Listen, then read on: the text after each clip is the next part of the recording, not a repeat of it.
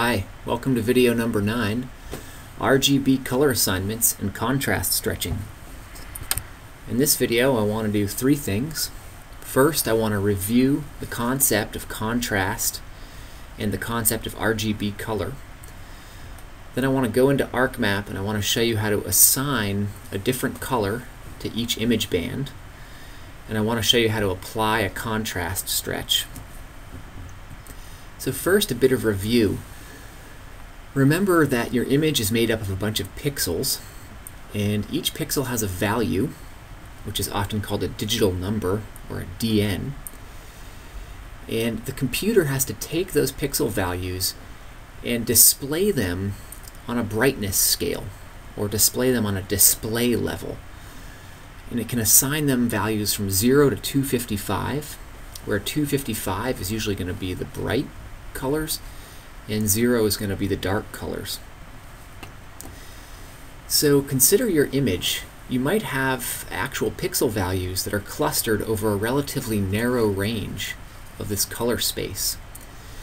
And so if you were to assign each pixel value directly to a display level, you'd only actually be using a small fraction of the brightness range that your computer has to offer. So in a contrast stretch, what we do is we actually take the limited number of pixel values that actually occur in the image, and we use a scheme to map each of those pixel values out to a display level, such that the lowest pixel value might map to a display level close to 0. The highest actual pixel value might map to a display level close to 255. By doing this, we're stretching the range of values out, and we're using the entire range of display levels, which means we're going to get better contrast. Our eye is going to be able to see slight differences in brightness that we weren't able to see before. So that's the basic idea of a contrast stretch, and there's a few different ways or schemes that you can use to do this remapping, and I'll show you those in a second. Okay, so now let's think about how we actually get color into our image instead of just brightness. So first, remember that satellites collect multiple images, which we're going to call bands. And band is actually short for bandwidth, because each image is collected over some section of the electromagnetic spectrum, and that's called a bandwidth. Okay, for example, of the Landsat 7 thematic mapper sensor collects band 1 roughly over the blue part of the spectrum, collects band 2 over the green, collects band 3 roughly over the red part of the spectrum. Band 4, 5, and 7 are all out in the infrared part of the spectrum. So now, how do we actually take these multiple bands and display them as a color image? Arc lets us do that. It lets us take each of the bands and assign a color. So if we wanted to make an image that looked just like our eyes see it, that would be called a true color or a natural color image. Then we would assign the band collected in the blue wavelength as blue, the one collected in the green part of the spectrum as green, and the one collected in the red part of the spectrum as red. That would give us a true color image. But of course we can mix and match. We can assign any display color to any one of the image bands and make any combination of false color image that we want. So importantly, ArcMap uses an additive color scheme called the RGB scheme, in which it assigns the base colors red, blue, and green to each of the image bands.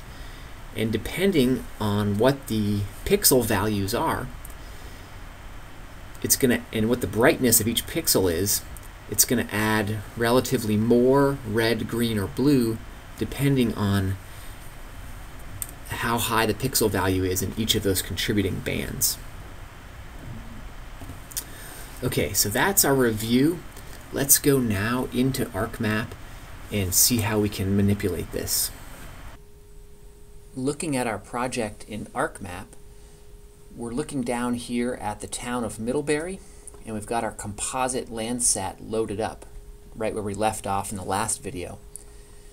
At first glance, this looks pretty reasonable. The forest is green, some of the buildings are white and gray, but if you look closely, the farm fields are actually this kind of weird blue color, and that's because Arc has switched two of the color assignments.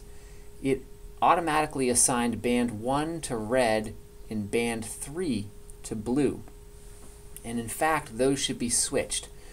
Red is, in the Landsat data, band 3 actually corresponds to the red wavelengths of light. So we need to switch these. To do that, we're going to, well, we can actually do it two ways. We can just right-click and go into Properties here, and go into Symbology, and then we can assign red to be band 3 and blue to be band 2. Excuse me, band 1. And if we hit OK, that's going to give us something much closer to a true color image. Here the dirt farm fields are now brown, and if we find some bodies of water, we can see that that's now blue.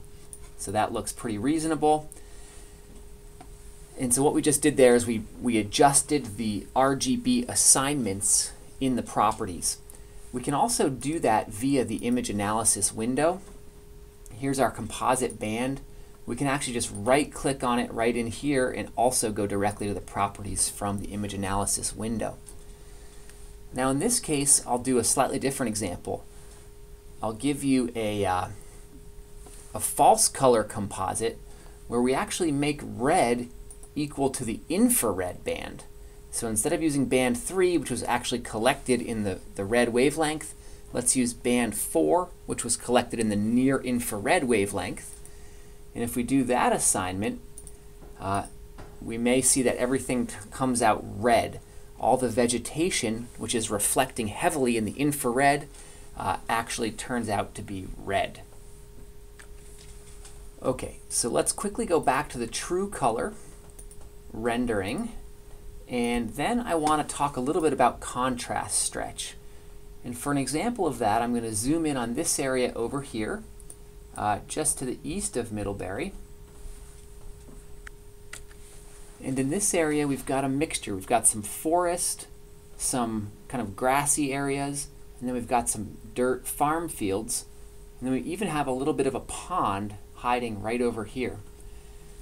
Now this contrast is pretty good. We can see the different colors distinguish each other from each other pretty well. But let's say we want to play around with it and see if we can do a little bit better in terms of contrast. We can actually manipulate contrast either under Properties on the table of contents, or we can also do it directly in the image analysis window. So why don't we start out trying to do it in the image analysis window. And if we highlight the composite image, we can go down here, and this bar shows us what contrast technique we're using. Right now we're using the % clip, and what that does is, I'm going to click this button to bring up the histograms. What it does is it looks at the red, the green, and the blue images, whatever you've assigned, and it generates a histogram of the pixel values. So here you can see that most of the red pixels are peaked around maybe 25, the green pixels are peaked around 35, the blue pixel values are peaked around 55. Okay? And you can see that this is a great time for a contrast stretch. The input digital numbers only span maybe a range of about 30 to 50 different values. And of course, a contrast stretch is going to spread those out across the full range of 256 digital numbers. So one thing we can do is you can actually manually slide this bar, and you can set the bounds of where you want to have the contrast stretch. So you can say, look, take all the values between these two arrows and stretch those out across the entire 0 to 255. And when we do that, we can see that we get a little bit improved contrast in the image.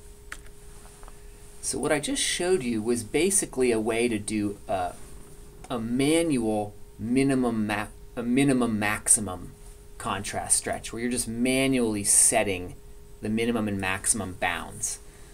There are some other tools we can use.